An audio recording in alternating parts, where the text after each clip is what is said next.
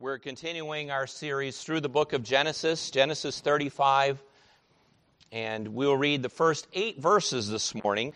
This is the aftermath of the incident at Shechem, where Dinah was assaulted. The sons of Jacob ended up, through trickery, coming in and destroying the Canaanite city of Shechem. And after that, we pick up our story here, chapter 35, beginning with verse 1. Hear the word of the Lord. God said to Jacob, "Arise, go up to Bethel and dwell there. Make an altar there to the God who appeared to you when you fled from your brother Esau." So Jacob said to his household and to all who were with him, "Put away the foreign gods that are among you and purify yourselves and change your garments. And let us arise and go up to Bethel, so that I may make there an altar to the God who answers me in the day of my distress, and has been with me wherever I have gone." So they gave to Jacob all the foreign gods that they had, and the rings that were in their ears, and Jacob hid them under the terebinth tree that was near Shechem. And as they journeyed, a terror from God fell upon the cities that were around them, so that they did not pursue the sons of Jacob. And Jacob came to Luz, that is Bethel, which is in the land of Canaan, he and all the people who were with him. And there he built an altar and called the place El Bethel, because there God had revealed himself to him when he fled from his brother. And if you look in your Bibles, that little squiggly note, El Bethel, it means God, the God of Bethel. And Deborah, Rebekah's nurse, died, and she was buried under an oak below Bethel. So he called its name Elon Bakuth, that is, the oak of weeping. So far, the reading of God's Word this morning. I encourage you to keep your Bibles open, as we're going to be referring to our text a number of times. Well, friends, what gives your neighbors meaning or purpose? Perhaps their family relationships, maybe their work, their occupation, increasingly informal work, one's politics, bringing justice or supporting certain causes or candidates. Well, we're going to see that the Christian's purpose, as the Heidelberg Catechism, Q&A 1 says, our only comfort is belonging to Christ. And we're going to see this purpose in the person of Deborah. And now, I want you to remember this story of Deborah. Deborah is not a very famous person in the Bible. But kids, when you look at the red oak tree, the Wolves just planted it actually a few weeks ago. So when you see the red oak tree in the back of our courtyard there, remember about oak trees in this story of Deborah. Now, Deborah, what do we know about her? She's referenced here just in verse 8. Deborah, Rebekah's nurse. What do we know about her? We only read her about 2 places in the Bible. Here in verse 8, Deborah, Rebekah's nurse, died. She was buried under an oak tree below Bethel. So Jacob called its name Elon Bakuth, that is, the oak of weeping. We read about her here. And we also read about her, at least a little bit, in Genesis 24, verses 59 and following. So I'll just read those couple verses. So, now this goes back many decades. So that they sent away Rebekah, their sister, and her nurse, and Abraham's servant and his men. And they blessed Rebekah and said to her, "Our sister, may you become thousands of 10,000s, and may your offspring possess the gate of those who hate them." Then Rebekah and her young women arose and rode on the camels and followed Abraham's servant. And thus Abraham's servant took Rebekah and went his way back to Isaac, where Rebekah was married. So we only read about Rebekah in these 2 places. We don't even know her name until our text today, 35 verse 8, when she dies. So we finally know her name when she dies and is buried. And it's actually remarkable that she's mentioned at all in Scripture. According to Jewish scholars, it's very, very unusual for an obscure woman to be mentioned at all. Women were not usually leaders in the culture back then.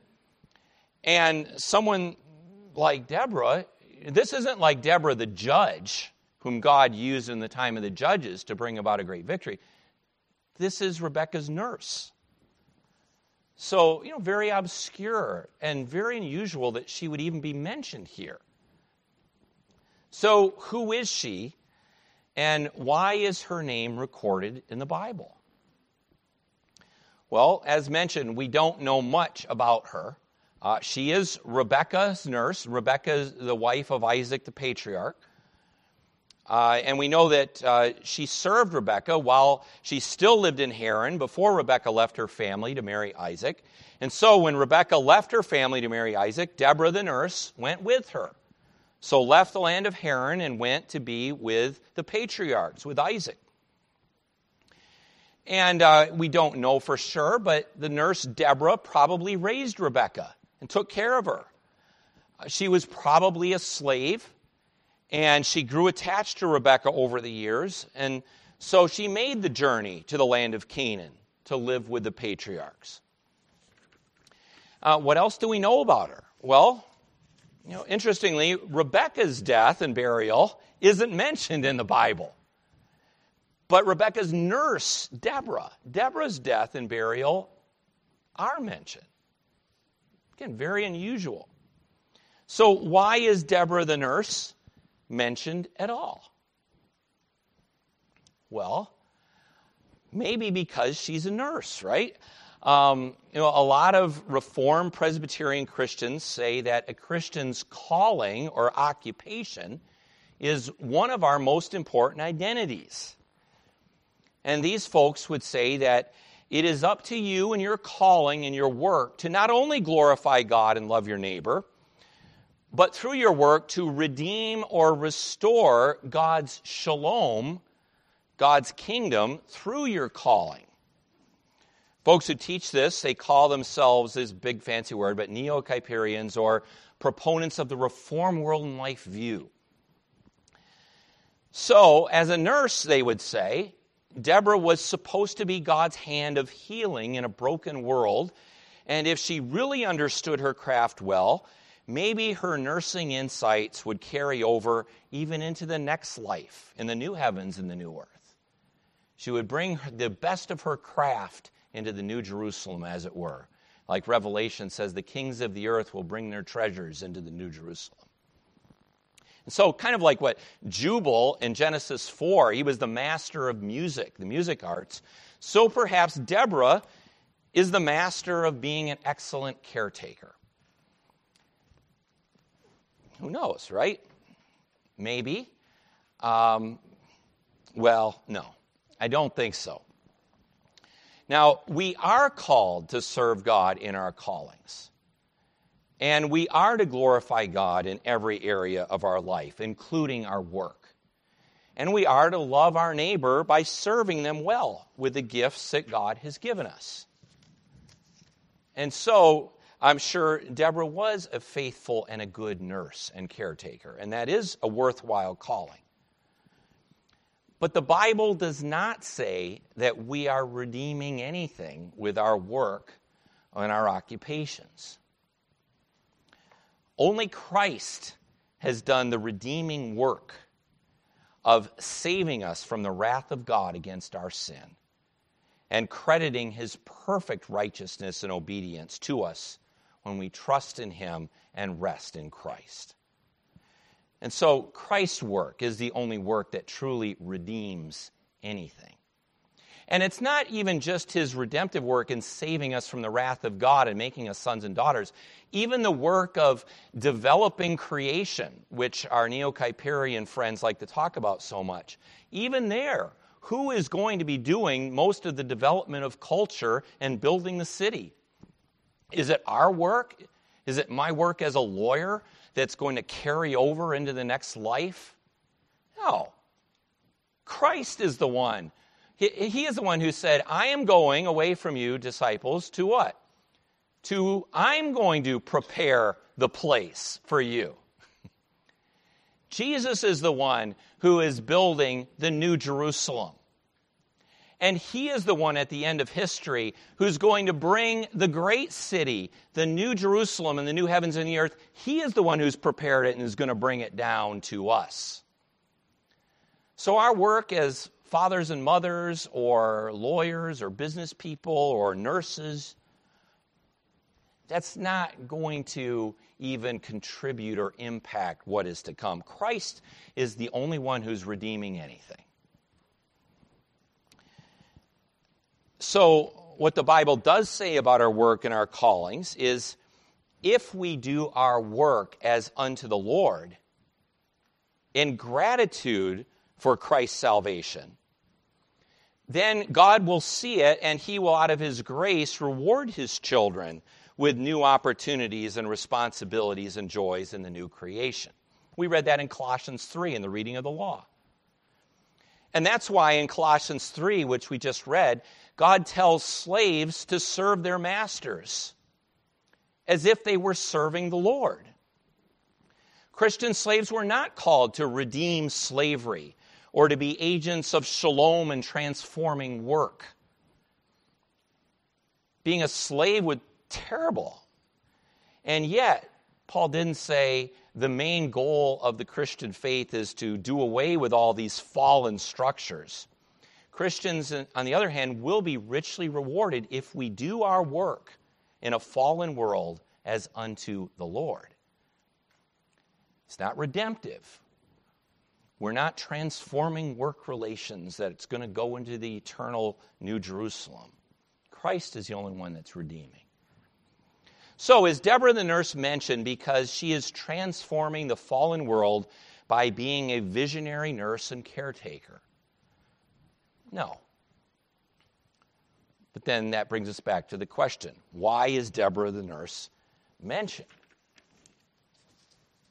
Well, it doesn't tell us exactly, but I think there are things in the text that give us some answers.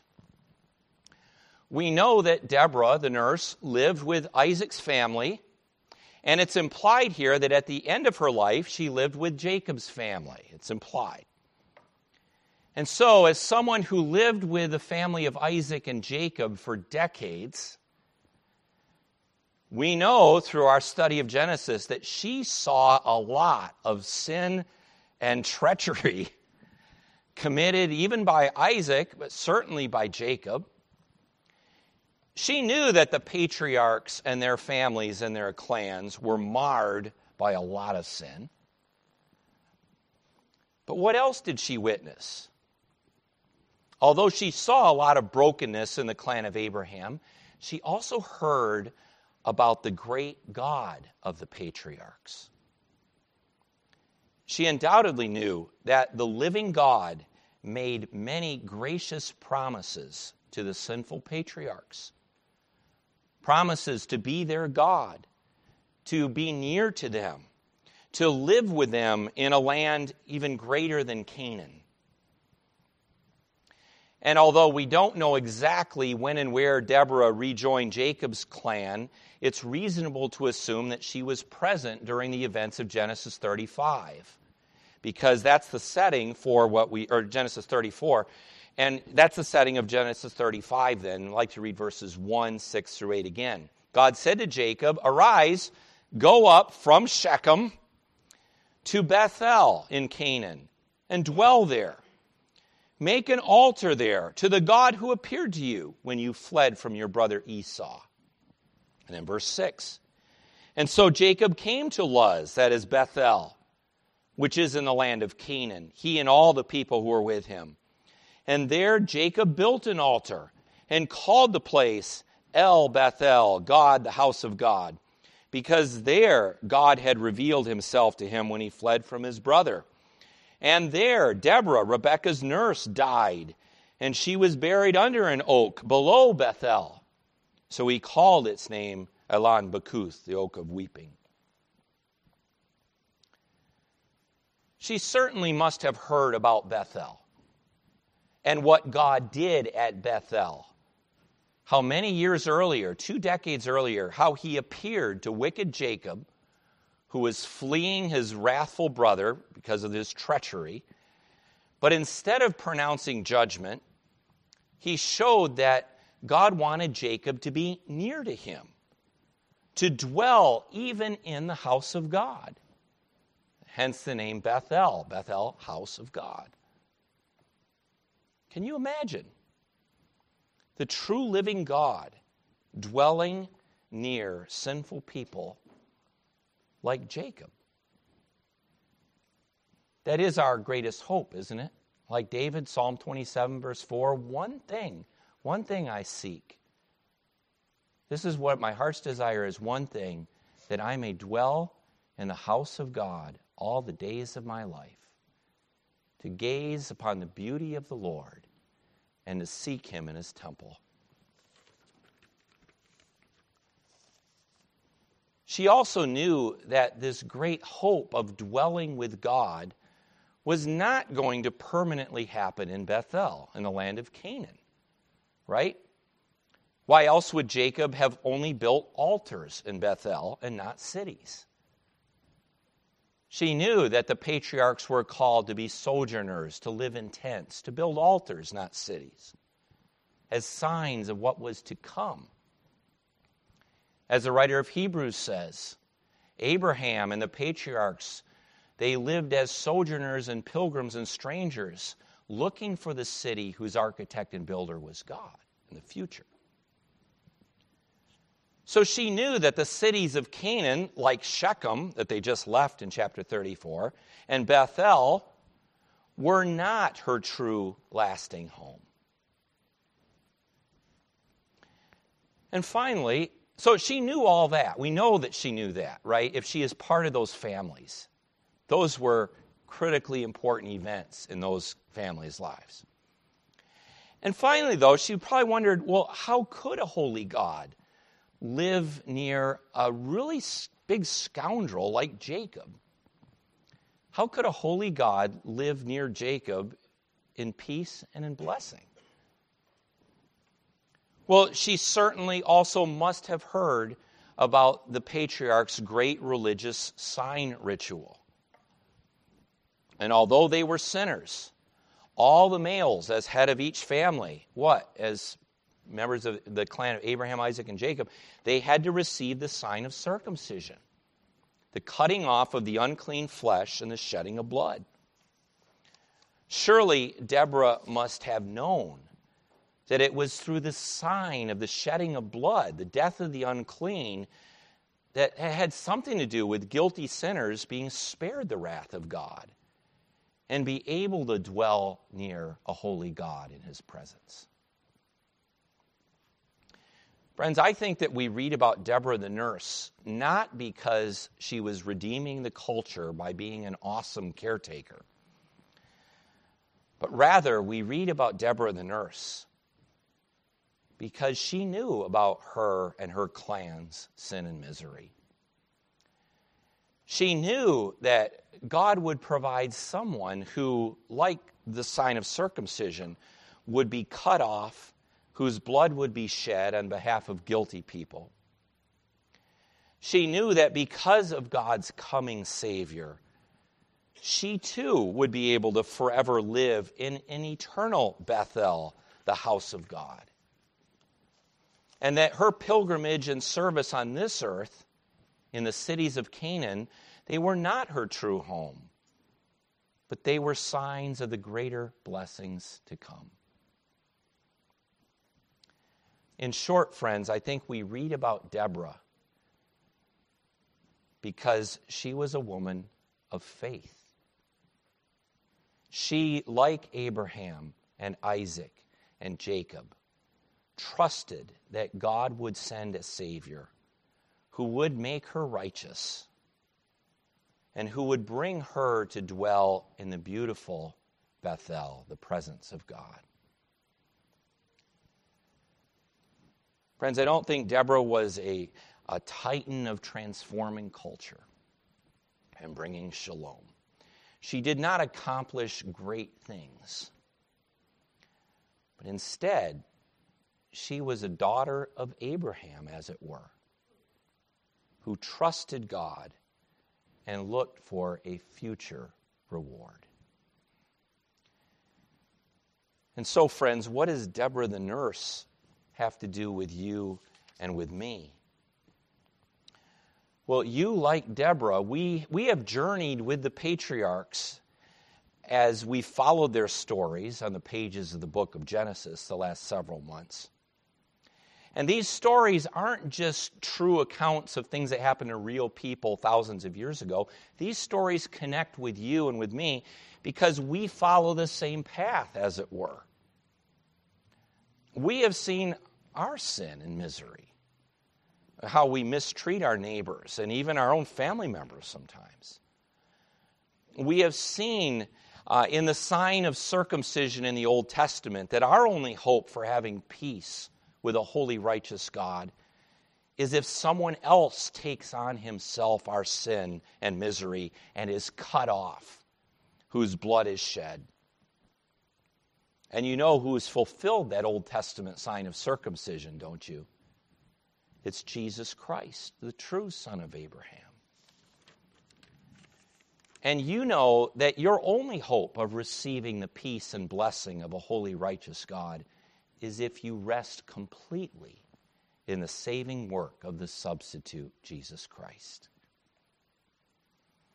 And you also know that in Christ, you will someday be able to draw near to the holy living God in the eternal Bethel, as it were.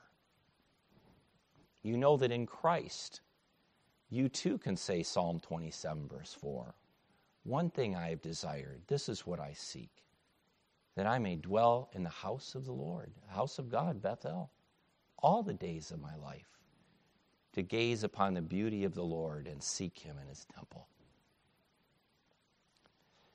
But you also know that these blessings, grasped now through faith in Christ, they're also future. That you too, like Deborah, you will die and you will be buried, unless Christ returns very quickly.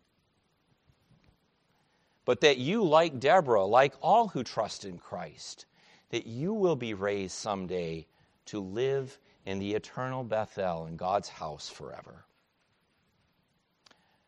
Friend, in this sense, our message from Scripture is be like Deborah, the nurse. That is, rest in Christ and his saving work, looking for the joy and pleasure of being near to God someday. And just as Deborah was buried under an oak tree near Bethel, kids, this is where I started the message and this is where we'll end it. I encourage you to remember your future in Christ when you see the oak tree. Because of your sin, you too, you will die and you will be buried. But if you rest in Christ, you too will be raised to an eternity of life in Bethel, the real house of God. Let's go before God's throne in prayer. Let's pray.